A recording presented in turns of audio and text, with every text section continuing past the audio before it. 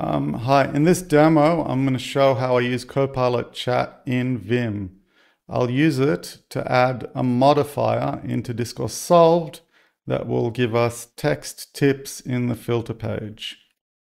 So for starters, I'll show you what happened here. So I've got the topics filter, and I added a new modifier here, which is topic filter options. And this modifier allows me to add additional options into the UI on the filter page. So you can actually find what version, what type of settings are allowed.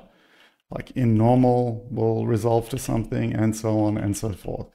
So I want the solved, status solved and status unsolved to also show up in the tips so people know about them. So I'll open my Copilot chat. At this point, I can start asking it for help. So I can say hello. And now it will say hello back to me. I've got the ability to select different models if I want from a list of models. And I can also add specific context. So in this case, I'll add git main. Git main is my diff all the way to main from my current working copy. And then I will add a couple of files on top of this. I did some research before. I found that in solved filter, I found this register filters file before. That's where all the filters are registered. So I'll add that in to the context.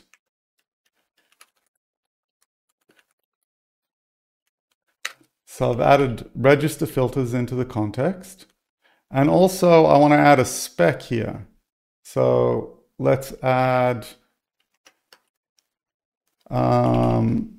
we have, what specs do we have here? Let's see, integration. Let's use solved spec.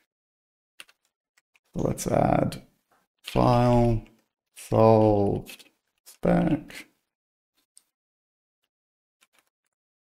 There it is. No, I don't want the system, I want the integration. Okay, so now I've got the diff domain, I've got the register filters file, and I've got the solved spec. Now I want this to be persistent for this chat, so I add this little quote to turn it persistent. That means any subsequent messages will continue to use this.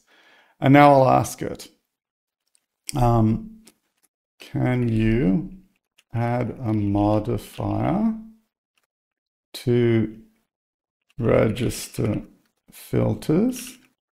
So we have tips for solved and unsolved.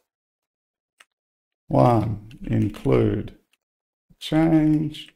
2, include a test. Also be sure. Let's also add the site settings. File solved settings.yaml. Be sure, check that the plugin is enabled prior adding tips. And then let's see what happens.